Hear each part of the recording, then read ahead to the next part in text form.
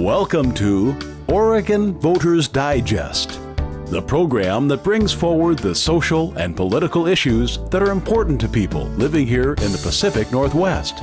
And now, your host, Bruce Broussard. Welcome again to this segment of the Oregon Voters Digest. I'm Bruce Broussard, your host. Well, folks, I guess you've been hearing about it. We're in an election period at this point in time, and it's really getting to the point that we've got to pay attention. But the first thing I'm going to tell you right up front, start getting ready to vote. You know, if you haven't registered to vote, get out there and register to vote. In all due respect, you can't say anything if it's after the fact, and because it's over, okay? So it's very, very important you understand what the issues are about and you understand the candidates. And that's exactly what I'm going to be doing this particular hour. I've got some very talented folks. They're individuals, but we're talking about what they're going to be, what they're representing. Let's put it that way, okay? And actually, I always start off by saying, as you know, I've been wearing my hat right off the bat, Vietnam. And I like to tell all those vets, thanks for serving. And the fact of the matter is, get out, and if your family's of a vet and if they haven't gone to the VA to get his card so they can get those services, make sure you can get to them right up front. It's very, very important.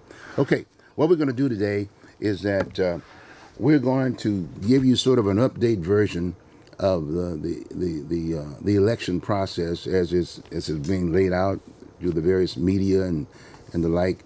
But we're going to talk about it from the national perspective, the presidential race. We're going to use that as a kind of a way, because that's basically what everybody's hearing about. We can't go from state to state. And then we're going to bring it back to Oregon. We're going to bring it back to Oregon, and we're going to talk a little bit about what's happening around the state. And then from that particular point, we're going to bring it here in the Portland metropolitan area. It's the largest area, if you will, the largest district in the state. And so we're going to try to focus on some of those issues. And I would respectfully say, for those who are outside of the Multnomah, Portland area, that you sit around and have discussions with other politicos, people who are running for office and the like. And then after we've done that, we're going to talk about solutions. That's very important. It's one thing to talk about issues, but the thing is that we're interested in solutions. So it's going to be, this is sort of Oregon show, and I want you to understand that. But we're going to be focusing on the largest district in the state of Oregon. Is very important. So doing this with me, to my right, but to your left on the screen, I've got James Buchal. He's an attorney, and he's also the new chair of Multnomah County Republican Party. And I might add also too, actually I'll be giving a cry out to the Democrats as time goes along. It's been a little tough getting them on the show, but we'll get them on there. In fact, I'm gonna maybe get them on with James, if you will, if he wouldn't mind. He had no problem with that. But anyway, I got James Buchal. He's an attorney. He's a local attorney, very outstanding attorney here locally in Southeast Portland. But he is now the present new chair of Multnomah County Republican Party, and they are reaching out. And I know they are, because I happen to be a part of that process. And then to his immediate right, but to your left, again on the screen, is Scott Jorgensen. He's an author, and he's also chief of staff for one of the major senior senators in the state legislature, and that is Senator Doug Whitsett, right? Yes. Doug Whitsett, and he's going to be with us here. And then we've got Richard Patrick Burke. You might have seen Richard on last week's show. And he's the executive director of Western Liberty Network. You heard him talk. We talked about his program and whatever, and we've sort of carried him on as a solution, and that's why we want to talk about that piece too. Okay, so folks, what we're going to do, the first 30 minutes, we're going to talk about issues. We're just going to talk about issues across the board, so to speak. And then after that, we're going to be talking about solutions. And these individuals have some very specific things to talk about in regards to how we're going to address those issues. Okay, all right.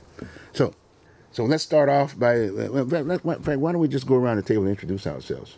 Let's start off with you, James. Well, kind of already did. Yes. I'm the new chair of the Multnomah County Republican Party. Our mission is to try and spread Republican principles, principally the idea that we should not be all locked on some plane that is crashing into a Armageddon of endless debt and endless wars and totalitarian government picking up every dime we've got, trying to keep this thing running. Mm-hmm. Okay, Scott? I'm Scott Jorgensen, Chief of Staff for Oregon State Senator Doug Whitsett. I'm also the author of 3 books, Transition, Conversations with Atia, and On the Cusp of Chaos. Okay, fine. Richard? Hi, I'm Richard Burke. I'm the Executive Director of the Western Liberty Network. Western Liberty Network is a 501c3 educational foundation, and what we do is we train grassroots political activists how to take responsibility for their own self-governance, particularly in their communities, how to run for local office, how to govern once there, how to manage campaigns, how to be good campaign volunteers, and just pick up particular skills that people need to be effective in civic life. Okay, now you've got them, folks. So let's get right down to the business aspect of it. Okay, gentlemen, I guess the thing that's most talked about now, and we just have to sort of pull it, that's what we're going to try to do, sort of pull it in, so to speak, for a lot of the folks, the lay folks, the viewers here, and that is the presidential race. We got two sides there. We got the major aspect of it, and actually we hear about the Democratic side and we hear about the Republican side. I mean, there are other fashions, but those are the ones that are out there, if you will, with the powers to be, right? With the press, with the media, all that other good stuff. And let's talk about the Trump piece of it. And let's talk about the Republican Party and Trump. I mean, I'm throwing it out there and saying Trump, I don't know the rest of the fellas. Let's talk about it. Who wants to get right up in there, right up front? Yeah, I will. One of the things about Donald Trump, and you see his polling numbers, it's all about name recognition. And there has to be an acknowledgement on some level that Donald Trump has been world famous pretty well my whole life. I mean, he's been a household name. I'm 35, so even growing up in the 80s, you knew who Donald Trump was. And the fact of the matter is, at this point in time, this is a reality TV world, and Donald Trump is a reality TV star, and one of the biggest reality TV stars. So he has that built-in advantage over any would-be candidate, although I think there are a lot of rank-and-file Republicans who are kind of terrified at the prospect of him getting the nomination because they think that it would essentially sabotage the party's chances in the general election. Look, I think he'd be better than any of the Democrats. I'm not worried about that. I mean, I think he's tapping into some real concerns. You know, the bottom line is that the top of both parties has lost contact with the middle class and the common man, and they're off pursuing these missions that are hostile to a middle class and to a common man. And Trump is calling them out quite clearly on that. And perhaps, of course, the number one is immigration. You know, the citizens of the people living around the world do not have a civil right to come to America. You know, we as a nation have the right to control who comes in and who doesn't come in. And at many times in our history, we've said, whoa, you know, we've got enough now. You know, let's take a pause. And instead, we have the two heads of the parties, the Democrats, promoting this notion that, you know, there are no borders and everyone has a right to come here and everyone has a right to live off public assistance, and let's not think about how we're going to pay for that. And then we've got the top of the Republican Party, which is, you know, we've got a bunch of rich corporations giving us money, and let's make more profit for them by bringing in more workers so we can drive the wages down. And Trump sees that, and Trump is calling it out, and people are responding favorably to a truth that is there. And the truth is that we've had too much immigration for a while, more than the country could absorb, in a way that maintains its integrity and its institutions and even basic things like functioning health care. James, I want to bring you on. The point I want to bring up is that, you know, that's how he basically got to the table to start, was the immigration aspect of it. But in all due respect, that same entity in Congress, if you will, were the ones that established the guidelines for citizenship. And they had the guidelines, the law, if you will. You know, illegal is illegal, right? I'm throwing that out to you. But at the same time, you had employers. Someone had to hire these folks. How do you talk to that, those two issues? I think getting on those two issues, I think, is to miss the forest for the trees. Talk to me. Okay. James is right. Donald Trump is not a conservative. He's, if anything, he's populist. He doesn't really adhere to any clear ideology. But for years, Americans, middle-class Americans, working-class Americans, have felt like that they've been sold a bill of goods, the lesser of two evils. They've been managed. They've been hemmed in. They've been slowly restricted. Many unemployed. Many unemployed now. Unemployed. Economically and civically, they've been sort of hemmed in, and the world is kind of closing in around them as they lose freedom, as they lose prosperity. And there is this giant thing called government, which is something they feel disconnected with. They don't feel is necessarily working in their best interest. And there is an unarticulated anger, frustration, and fear. And Donald Trump speaks very eloquently to that. And that's why he's able to get away with getting facts wrong. That's why he's able to be immune from attacks, is because folks are saying, well, that may all be true, but there is a truthiness To quote Stephen Colbert, there is a truthiness to the core of his message. People are responding to that. Now, talking to the reality TV show that Scott Jorgensen mentioned, I studied the gubernatorial election of Minnesota when Jesse Ventura was elected. And he trailed almost every poll right up to Election Day. Was coming in third in most of the polls. And then to everyone's astonishment, he won. And what they found out was that he won because the polls only looked for likely voters. They didn't capture people who had never voted in their life, but they voted for Jesse Ventura because they were a wrestling fan.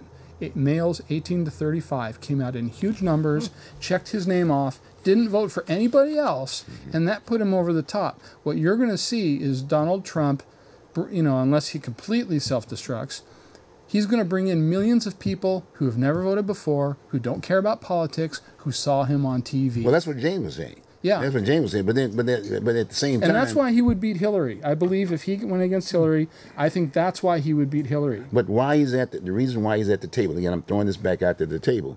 If many of those middle class folks, some of those middle class folks that weren't working, if they were working, I don't think we'd be sitting there talking about the Trump. Well, you brought up the issue of immigration, and that's one of the things that Trump's been talking about. And I don't think it's a good issue to run on, and I'll explain why. Okay. We tried that back in 2006. The Republicans were kind of on the defensive at that point about the war on terror and a lot of the policies that the Bush administration was implementing. And they tried to go that direction in the 2006 election, screaming about immigration, and still lost nationally big time. Here's the thing. At the end of the day, the fastest growing demographic in the United States is the Hispanic population. And I'm half Hispanic myself, actually. My mother is a Mexican. My grandmother was Catholic. The vast majority of people that I'm related to are Mexicans. So I'm sensitive to that issue. Okay. And a lot of them are Catholic. They have very conservative values. They believe in the American dream. They believe in capitalism and would be right in lockstep with Republicans on a lot of issues. But all they hear out of a lot of Republicans is that we want to send them back to Mexico. Now, there does need to be a process by which people can immigrate legally and not take years and years and years to do it. But there's other issues involved too. One is the fact that immigration from Mexico actually has gone down over the last few years, due largely, in fact, to the fact that our economy is not doing great. That's the solution, it turns out, to immigration, is to have the U.S. economy stay so bad for so long that they just go home. Self-deport. My mom lives down in Lancaster, and she says that she's been watching it for years, that a lot of the Mexicans are going back to Mexico. And at the end of the day, we had this thing, the North American Free Trade Agreement, NAFTA, that passed during the Clinton administration. And if the economy in Mexico still isn't doing great for the average person there, right. If the economy in the U.S. still isn't doing great for the average person here, and if NAFTA was a cause of that, then perhaps it should be revisited. Maybe it's working for the Canadians. I don't know. I haven't heard them complain about it, right? But I think that would have to be part of the solution. Something that I always think about when I hear about Mexican migration is I look at this country of Mexico, and it has no excuse to be poor. They've got access to both oceans. They're next to the United States. They've got rare minerals. They've got oil. They've got agriculture. They've got tourism. They've got shipping. This country has everything it needs to be one of the richest countries in the world, and it's not, because it has been systemically corrupt. The United States has been something of a safety valve of people that have no place to go. And I think we've been an enabler to the government of Mexico, much like an enabler is an enabler to an alcoholic or a drug user. I think that it would be good for the United States, it would be good for Mexico and world prosperity for our nation to put more pressure on the Mexican government to reform itself, to be a better place for its people to live, not because we don't want Mexicans to come to the United States, but there's no reason a nation as wealthy as Mexico should have so many economic refugees. Okay, James, I'm going to bring you on this piece. Come on. Well, I want to disagree with Scott in the following sense. He says it's not good to run on the immigration issue, and I think that's an oversimplification. I think it's not true that the issue is a third rail of politics. I think you have to break the issue into pieces. In other words, why is it that if somebody goes and commits 5 or 6 crimes, they're automatically released over and over again? And, does anybody really object to deporting this person? No. There's polls among immigrants, and the immigrants think that it's too hard to get rid of people like that. Does anybody really think that the border needs to essentially be completely uncontrolled with all of these bizarre schemes like designating part of it as an endangered species area so the Border Patrol can't go there and the coyotes can. I mean, we have a total systematic corruption and breakdown of security at the border, which is now producing, you know, not Mexican immigration, but Syrian immigration, Iraqi immigration, Afghanistan immigration. And border control is a national security issue. Right, and there's nothing wrong with running on that. There's nothing. There are other components of immigration policy that are things that are just made up, like the business that if you happen to have your child here, they're automatically an American citizen. No other country in the world does that. Yeah. You know, most people, if you ask them about it in the abstract, it's like, no, that doesn't make any sense. You know, and so we have policy after policy that is hostile to middle-class interests. It makes no sense at all, and we have to be able to distinguish between good immigration and bad immigration. Just instead of just saying, oh well, you know, we can't touch the immigration thing at all because then people call us nasty racists. You know, I'm sorry, we got to get past that. One legitimate beef is that the immigration process is inordinately slow and expensive. My wife, who's a Russian national, came in through the K-9 visa program.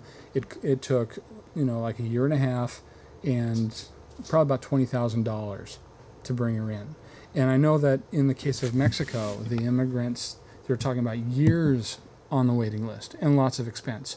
I think that Republican candidates could make more hay out of the immigration issue if they would talk about expanding the staffing and streamlining the process so that legitimate immigration is, you know, faster, more affordable, and so people, you know, it's.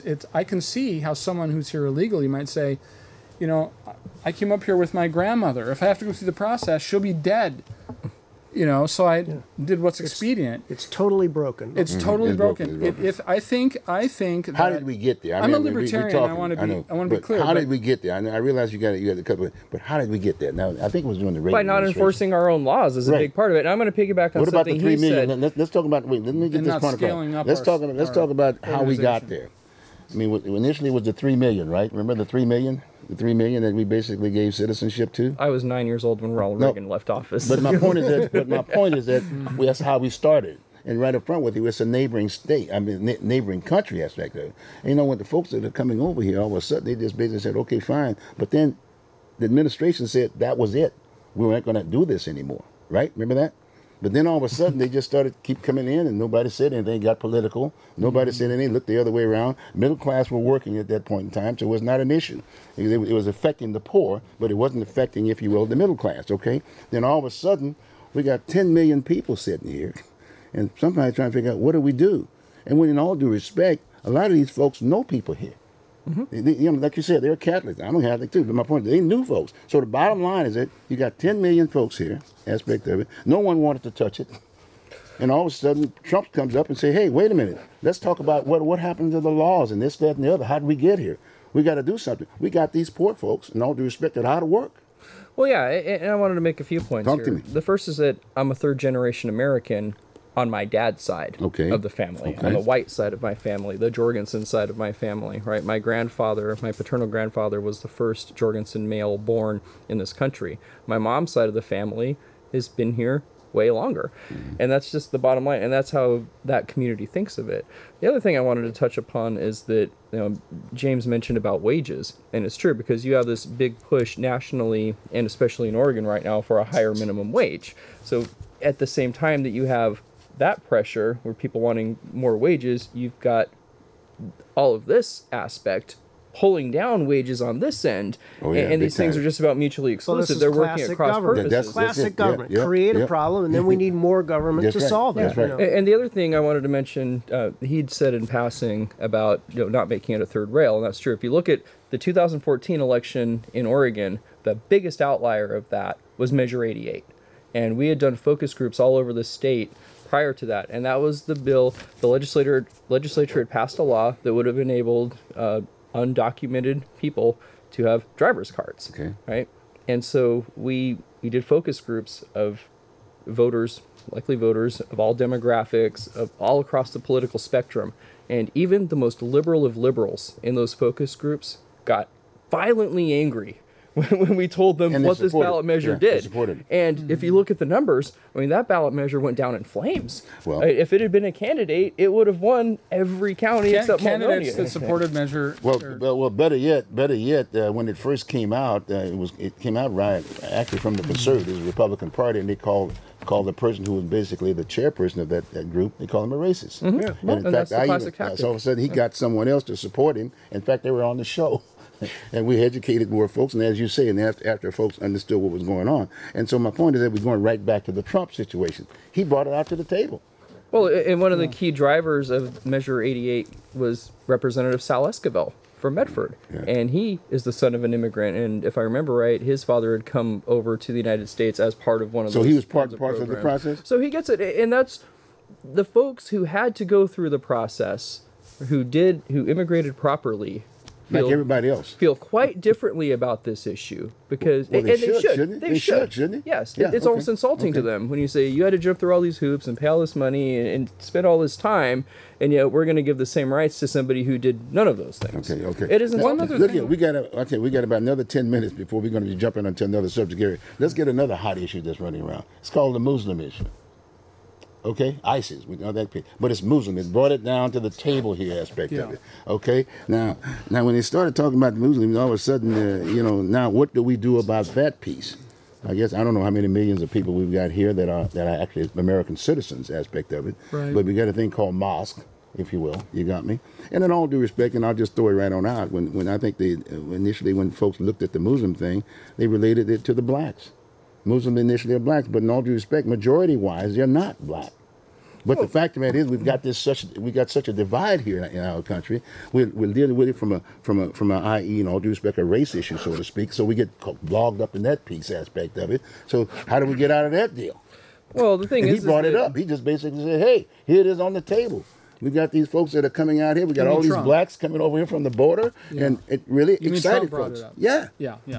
But he didn't say black. He just said Muslims. But guess what? That group we brought back the Civil War again. All of a sudden, it's the black thing that's coming up here again on the issue. Obama is part of that piece. All that other stuff. Talk to me. Here's the thing. What about the Muslim thing? How do we solve that? If our president had had a coherent national security strategy, and if we were in a position of strength, if we weren't leading from behind, you wouldn't have such a refugee crisis in that area. But he has led from behind. Hillary Clinton has been part of that problem. Her biggest credential is that she was Secretary of State. If you look at where the Middle East is right now, as compared to where it was when George Bush left office, right? We had allies in Egypt. Hosni Mubarak was an ally. His actions were predictable. Libya dismantled their nuclear program after we invaded Iraq. This is a fact, right? Gaddafi was not ideal, but he was a predictable actor. Assad in Syria, same thing. Less than ideal, but we knew where he was going. The people who have replaced Mubarak in Egypt, right, and Assad, the folks that are opposing Assad, and the folks who have taken over Libya are hostile actors insofar as our interests are concerned. And that region is not any more safer than it was.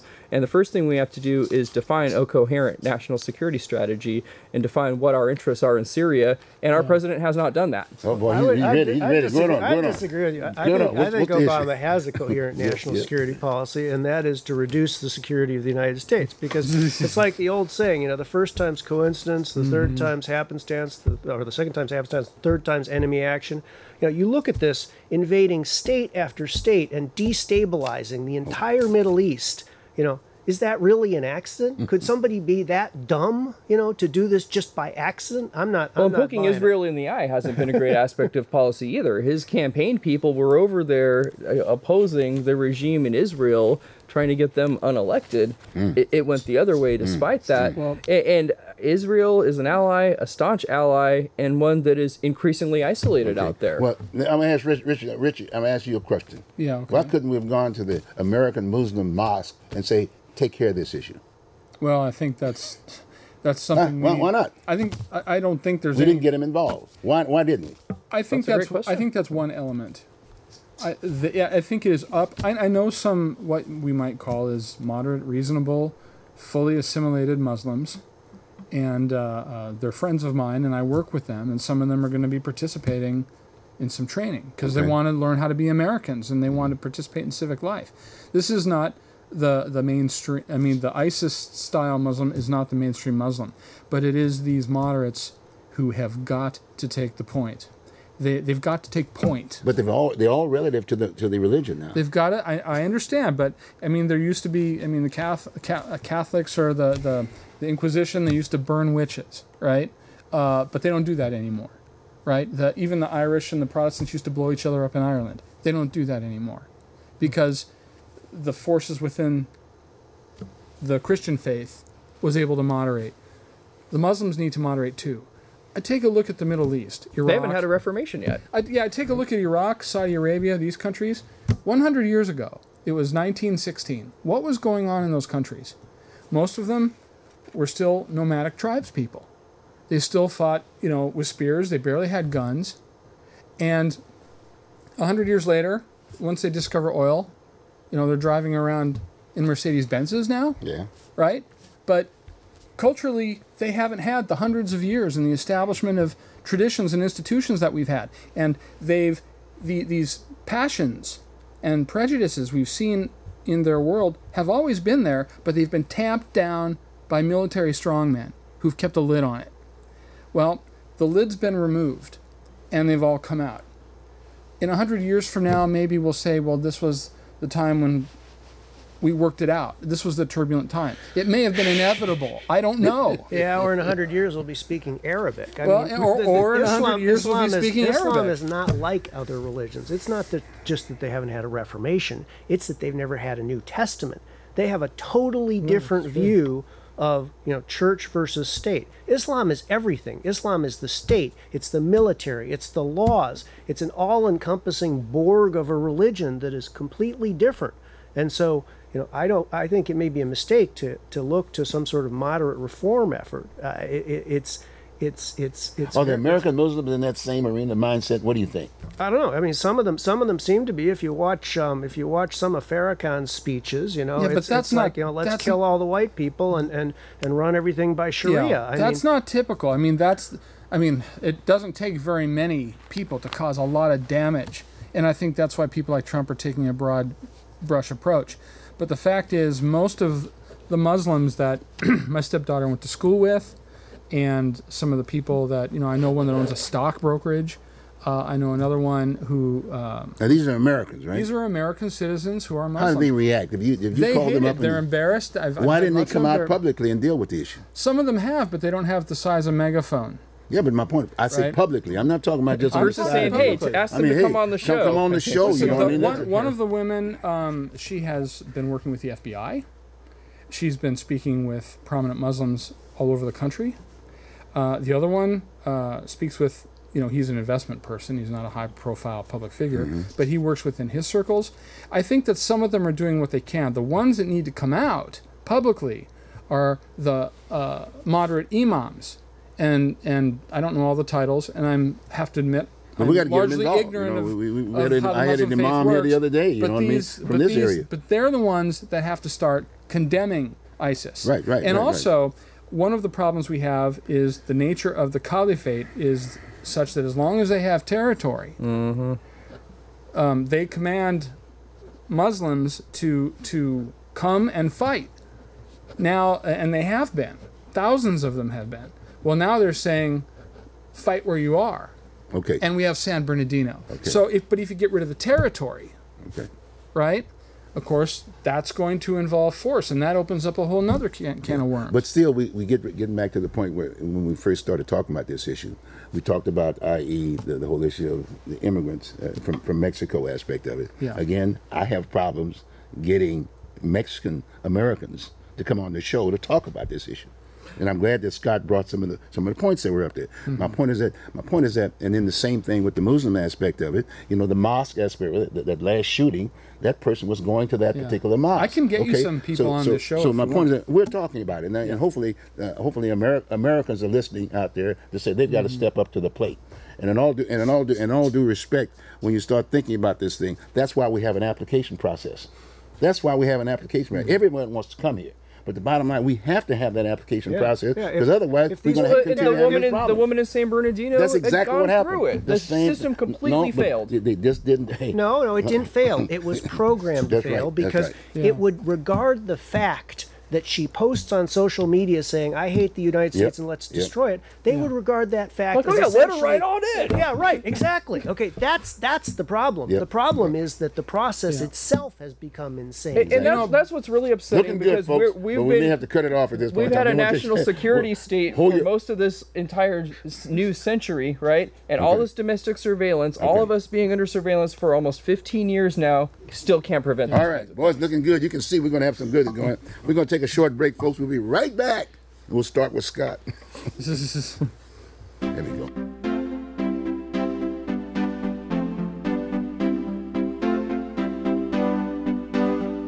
You are watching Oregon Voters Digest.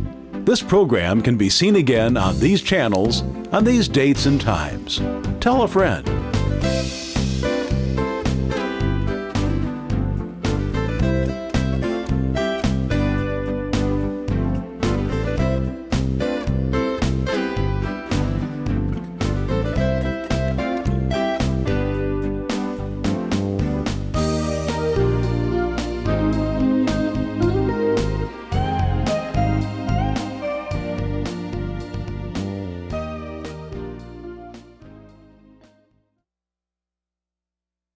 Could have been on about another 4 or 5 hours, maybe 4 or 5 months, if you will, talking about this. With some coffee. But now we got to start getting into solutions, and we were just getting into it right before we took a break. And so let's just go on, continue the discussion, and go along with that particular line. Okay, we talked about the Muslim aspect of it, right? That's what we were, right? Well, we were talking about solution, and like I said, we do have a process, an application process. Everybody wants to get here. We've got all sorts of cultures here, right? You got me? And that's what makes us so great because we're all speaking English. That's the other issue that I was in. I think it should be should it not be the language of this country? Throw it out. I would be in favor of that, and the reason why? It's not a libertarian stance. I confess that. I don't agree. What's a libertarian? You keep bringing that word up. I've never heard of libertarians. Are there such a That's an animal. That's just like the donkey and the 9 out of 10 libertarians would disagree on the definition of 10, libertarian. Yeah. That's probably true. But you told me it was a conservative and a fiscally liberal, conservative, socially tolerant, and a liberal, right? And why don't you just go on and stay in the party and just go on and make changes? Oh, I have so much fun from outside the party. Oh, is that really? Okay, good. Yeah, but I've asked myself the same question. Well, let's see, talk about that real quick. What's up? The English. We're talking about English. English as a first language. You know, in college and in life, I've seen that binational states are more often unstable internally, politically.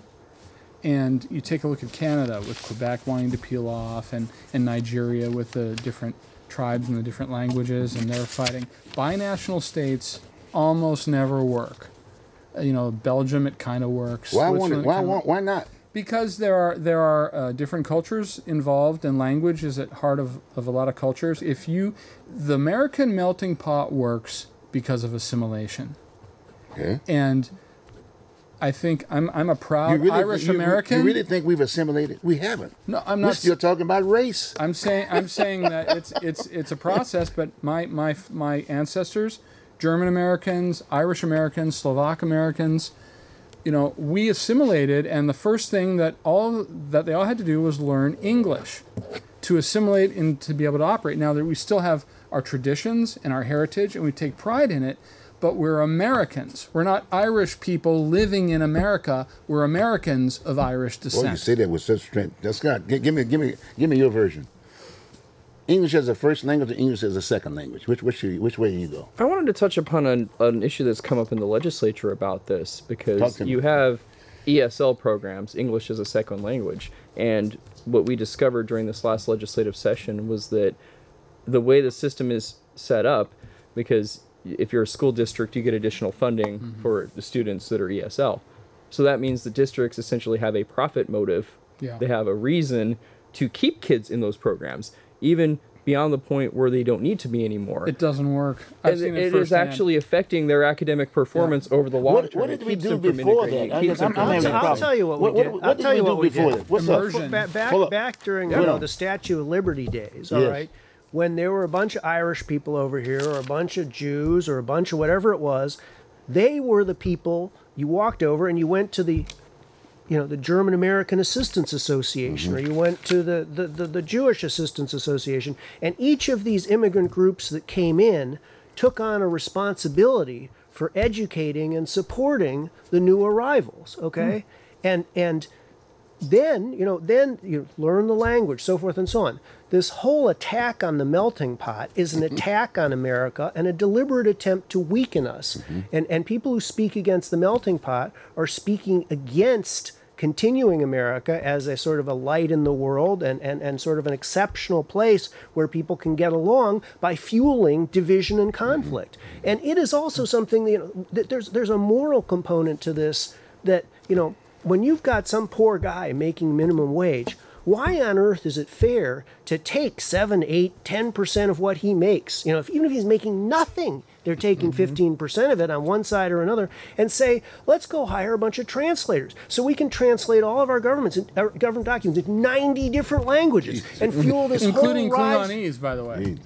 And so the system gets more and more complicated and more because it's accommodating, it's fueling, it's fostering, it's saying, yes, let's have all these differences, they're wonderful, let's celebrate them. And they get more and more expensive, and the whole thing is collapsing under the weight of people who are inflaming differences for their own, you know, self-aggrandizement. It's a terrible It feeds thing. identity He actually politics. reminded me of something that happened a couple of weeks ago. I'd gotten a ticket in early November, my first in years, right? And so I go to pay it, and there's this big, huge line of people, and one of the people that works there at the courthouse comes out, and he asked if we can service people who speak, and then it was this really obscure language, and I'm thinking, Esperanto. does anybody speak that? It was like Portuguese, right?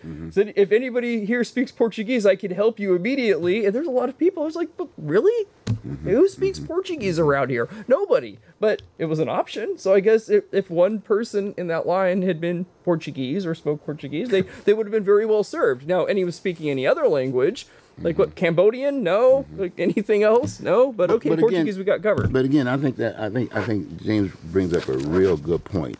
Within the idea of assimilation, you know, there's always things were happening, and when I think about, in all due respect, and people look at me from the standpoint, well, I'm black. Yes, I'm an American. I'm a black American. But during my particular days, the identifiable group with me were Africans.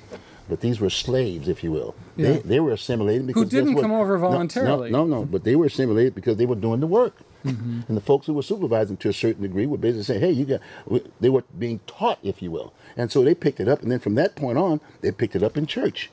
They were taught, if you will, through communities and this, that, and the other. So I think it's very important. I think that's a major piece. I like the point he was making. We got some 90 languages here, and here we are today. Again, that's why Trump. Again, I'm going back to Trump. He makes the point about immigration right off front. You think about Mexicans. I've got to speak Spanish, and a lot of people are very irritated getting on the bus, and all of a sudden you step this way. No, it's not step this way. I don't know the Spanish for it. But the fact of the matter, but the point of the matter is, a lot of people are angry. A lot of folks are in there. They won't say anything, in all due respect, and that's why I think it's so important for Mexicans to communicate. Mexican Americans, they feel the same way, but guess what? They don't say it. Well, and what I've seen with a lot of these policies is a lack of reciprocity, because similarly, you know, when it comes to things like tuition equity and that, nobody else does that. You couldn't, if you were an Oregonian and say, hey, I want to go study at a university in Mexico, I doubt that they're going to bend over backwards and say, okay, you get in-state tuition, right? But we went out of our way to do it for them. Yeah. And a lot of these policies are very one-sided like that. Even immigration. Mexico enforces immigration. Go ahead, try to sneak into Mexico and see what happens. But they don't require folks, let's say, do they have Spanish as a second language in Mexico? I somehow seriously doubt it. Oh, really? Why? Right. And I imagine, though, that speaking English, you'd be able to get by because folks there, Germans and everything else. They're assimilated. A lot of folks from this country, Russians, Italian, all kinds of folks. But guess what? You speak Spanish. If you don't, guess what? You're going to be losing out. Otherwise, you got to move to a community where you got a bunch of other folks that speak the same language. Fair? Yeah, and once again, I mean, that's one of those issues where, I mean, he brings it up too in so many words, the fundamental transformation of America, where some folks start off with this premise that what we had here was something that you had to change. Now think about that. You've been married for a long time, right? Oh, no. Yeah. 'Cause I've been married for 8 years. Oh, yeah, very Similarly, much so. right? Yes, very much so, I love my wife dearly, but I don't think of it in terms of I love you, I wish to fundamentally transform you. So I think that if you... Well, right, exactly. It'd go But the other way, if similarly, anything, if you're starting from the premise that there's something terribly wrong with this country, and so wrong that you must fundamentally transform it, then I think that's a lot of what we've seen play out over the So last are you several saying to me years. that the legislature is looking at it now from the standpoint that they might have made a mistake? No, they're hell bent on continuing their fundamental Why? transformation because their vision is not an American vision. Their vision is a socialist It's a totalitarian European vision. It's a Yeah. European vision. It's I don't even think like it's fair Finland, to call it like Europe. Finland or Norway, maybe. I don't even think it's fair to call it European. It's a vision that it's important to bring America down in the world. Interesting. But again, just throwing this on the table, like I said, we started talking about it's about eating, right? If you're getting a check, it's not an issue. That's right. It's If you're not getting a check, guess what? It's an issue of mine, okay? And Trump brought it up because, in all due respect, the middle class, if some of that middle class was if we were back another way and they were all working, this would not be an issue. We'd probably be looking at about 20 million today. Well, yeah, and look, on paper, people can say the economy's better, the economy's gotten better. I think, if anything, it's been kind of It's not stagnant. been. All you have to do is look at labor force participation, because unemployment rates, I don't think, are a true reflection of what's going out there, because beyond a certain point, you no longer qualify for them. Beyond a certain point, people leave the workforce and give up looking for another job. Discouraged Under those workers. circumstances, you no longer count as unemployed according to those numbers. The fact is, labor force participation is at the lowest levels that it's been in my lifetime. Well, believe me, there's a lot of people, and I've talked to a lot of folks who were part of the middle class. They were drawing unemployment. So they were kind of like still eating, okay? Now they're losing unemployment, and they're joining that crowd. Yeah. Trust me, and Trump is there. He's at the front of the line. It's not him, the person. It's what he brings to the table. Anybody could have recited where he's at. He just got enough money, if you will, and power to be able to make the statement. And you also have inflationary pressures. Okay. And you're starting to feel that, especially when it comes to commodities and things like food, because, something's going to happen eventually when you keep printing trillions upon trillions of dollars. Okay. And I think people are starting to feel that in their pocketbooks, the fact that the dollar in your pocket is worth less than it was 8 years ago. Trump's not a conservative. He's not a liberal. He's not a libertarian. But I think if he got elected, or even if he was nominated, I think he would blow up and set political correctness back a long ways. Why? Because I think he'd pull the blinders off and expose it for what it is. I think he would expose it as an instrument of force to make us live the way we don't want to live. But you could get the average little guy that's part of his crowd. He would say the same thing, but he doesn't have the money. He or she doesn't have the money. That's right. Fair?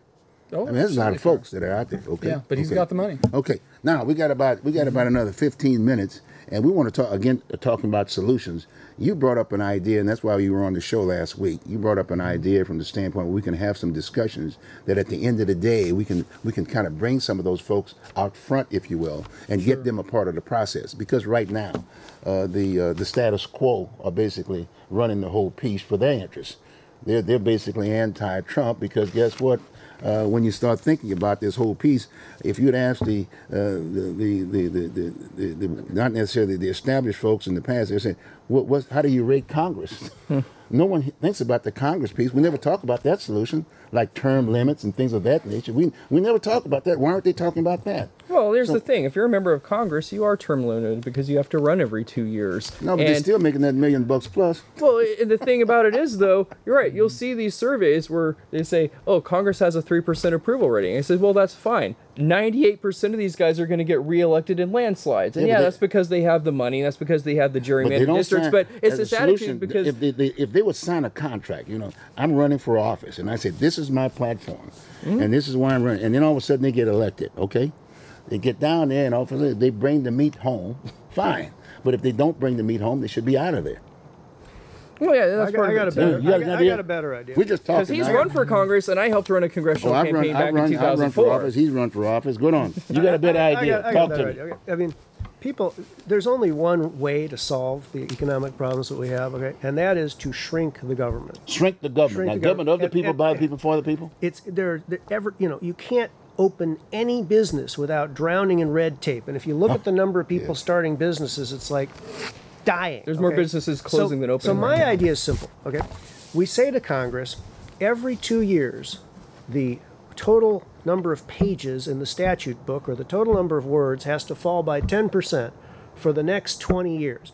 Just and if the total number of words in the statute book and the total number of words in the regulations isn't down by 10%, none of you guys get reelected at all. Wow. So, amend the Constitution that way, and then somebody can start pruning, like every little thing. The instinct to regulate has overcome us. Somebody came in my office the other day asking about this marijuana stuff, Yeah, right. And I pulled this thing up. 66 pages of single-space rules about how to run a marijuana store, and it's like where to put the cameras, You can't think of anything for yourself about any business at all anywhere now. You've got a rule book, and then the net result of that is that the rules are too complicated for anybody to follow. So now, instead of courts having people follow rules, we have this total system of anarchy where there's no longer any rule of law And everyone's anymore. a criminal. And everyone's a criminal. Everyone's a criminal. The laws are all so complicated that no one can follow them, and there's no constituency for simplification at all. It's one of the worst problems that we have, apart from the financial problems, which are maybe that's what they're enables hand in hand. That's what enables it. Separate them, yeah. Once you rip the Constitution into tiny shreds and say, let's throw away all constraints on government, the business, the Constitution said we couldn't have a printing press. But once you give the government a printing press so they can print as much money as they want,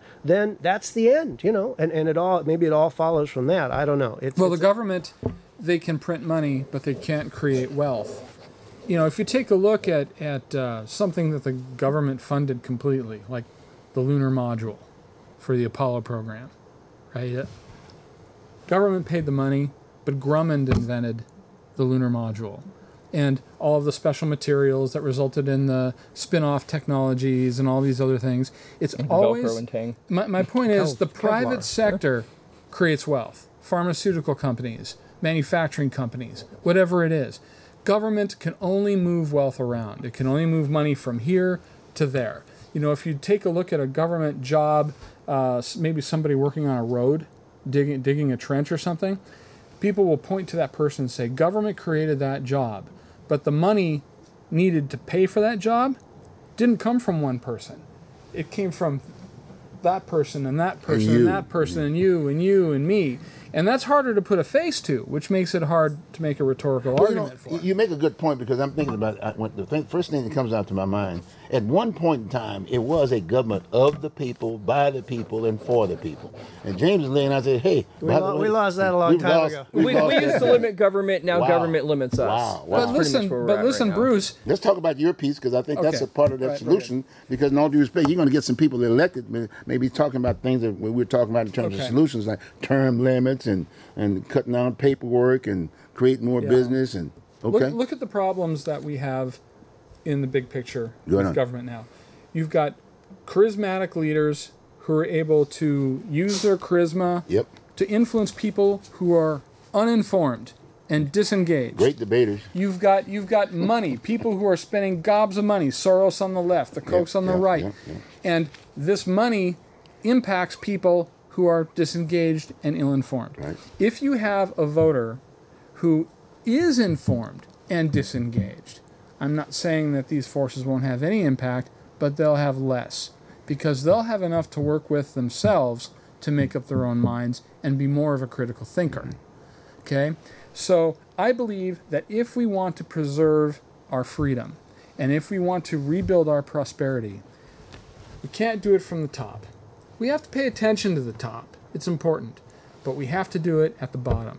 We have to reestablish a culture of civic involvement and civic education at the local level where we live. And a way to do that is with school boards, cemetery control boards, water boards, fire and rescue. Teach people how to get involved and take responsibility for their own governance. Some of the people who get elected learn how to function in these positions from a limited government perspective. Some of them might stay where they are. I'm a water commissioner. Some of them might catch the bug and rise. Some of them might do a few years and drop out, but they'll be civically involved. Okay. if we work at that, from that angle, we will have eventually enduring freedom.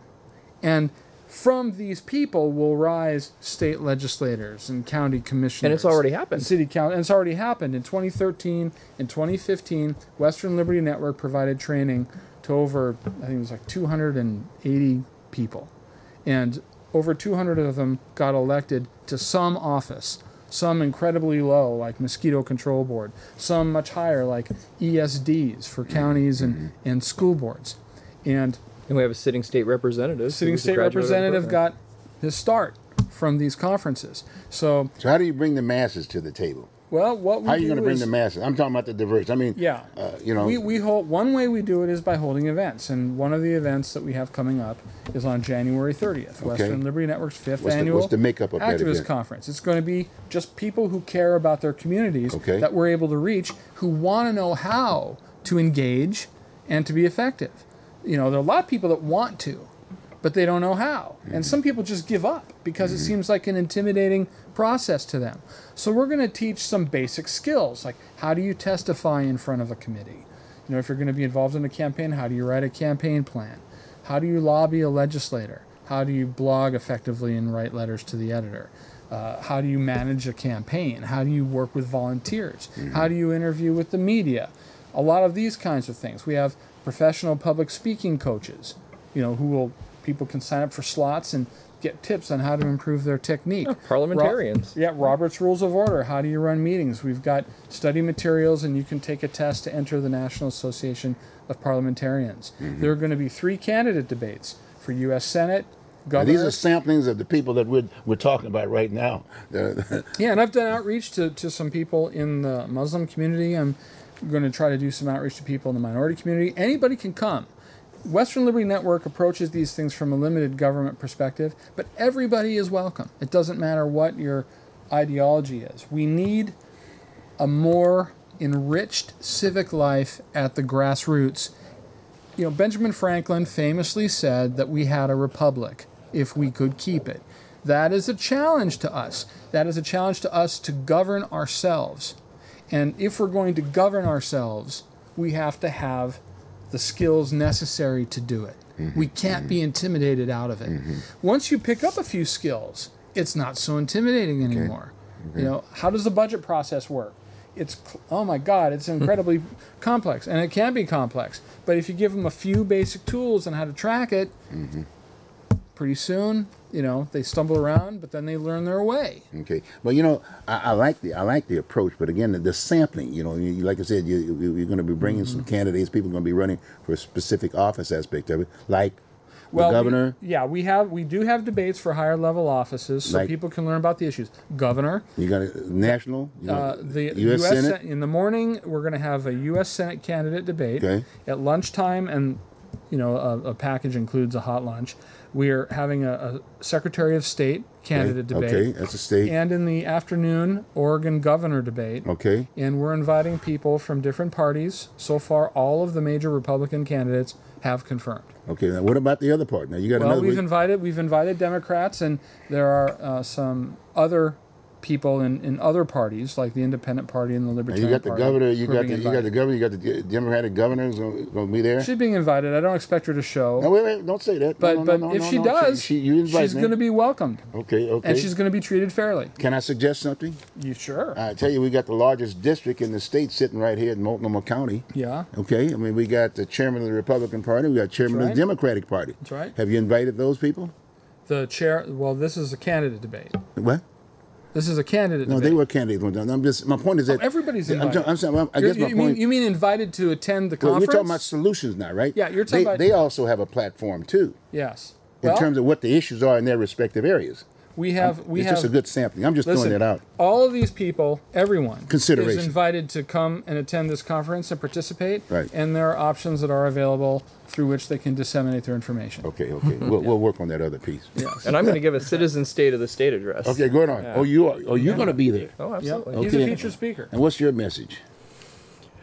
My message is going to be essentially laying out the vision for Oregon and a lot of the problems that I've seen around here.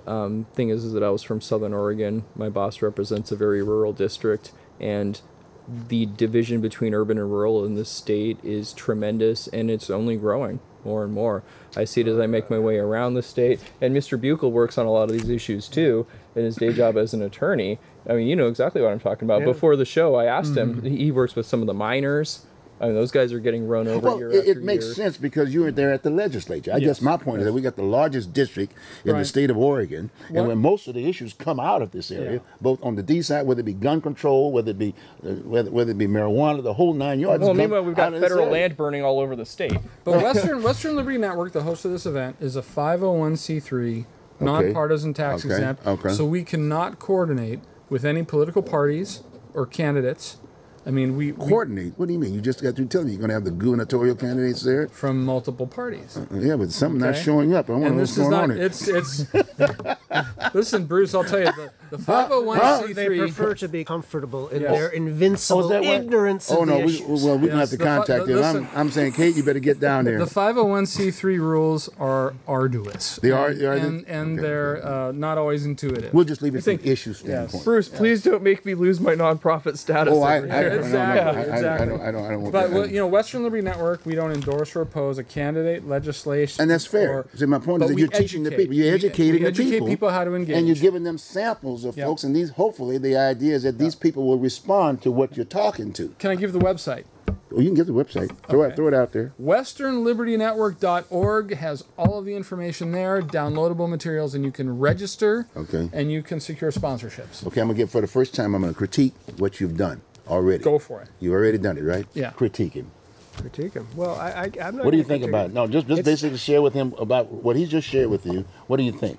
Is this something it aligns with the solution of some of the issues It that we have? helps to train people to participate in these processes. But where we are as a country is somewhere where there's sort of a fundamental problem with the population, and they're distracted, and maybe they don't have time to pay attention, and they're unable to penetrate the propaganda. And we have an entire county, Multnomah County, where people are just full of just the grossest misinformation. And the real challenge that we face is, how does one deal with this sort of invincible ignorance, you know, that thinks it's better to burn down a forest than manage it, or that thinks that we can have an economy if we just zone out sector after sector after sector. No, can't do that, can't do that, can't do that. You know, Or make it against the law to build a house on most of the land in the state, Right, and then wonder right. why housing is becoming Right. unaffordable for working people. That's a good statement. Yeah. We're there, folks. We're getting the credits right now. Thanks again, folks. Look like it's be wild. We'll be here another time now. WesternLibertyNetwork.org. Appreciate it. Register okay, guys. today. Scott, good job. Good job. Good job. Thank you. Thanks, folks. I'll see you next week. Right on. Okay, we're off there, but we can keep talking. We keep So talking. that was an entire hour. We just Hey, did man, that's what I'm trying to say, man. We had so much to just say. flew by. We could have been here 2 weeks.